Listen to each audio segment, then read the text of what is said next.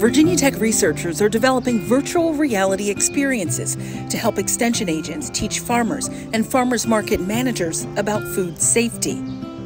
This really is a partnership between our Food Science and Technology Department at Virginia Tech, Extension, North Carolina State University, as well as RTI, which is Research Triangle Institute. And they really led the charge in taking the content that we developed at the university and really turning it into a virtual reality that you could put on your head.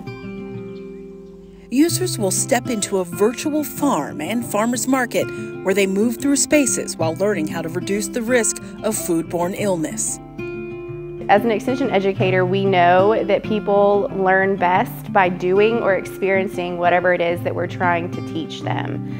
So this is why these goggles with this experience is so important and so vital, because sometimes they're at very small farmers markets where we may not have a really great learning opportunity for them. They may be brand new producers who've never been to a farmer's market before, and this is a great way for them to see some of the things that we've told them about in class, but now they can put this on and really visually experience everything that we're trying to emphasize to them. Extension agents will use the VR program in training and outreach across the Commonwealth.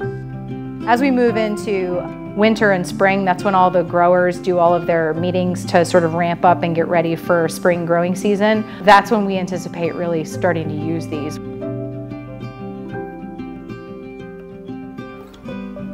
As we are looking at the global food supply and what's going on across the United States and around the world, it's so important that we do support local as we're able and buy from our local farmers and really know that this is why we have these programs in place for these farmers to go through to make sure that we can provide a very safe, high quality food for them to be able to eat.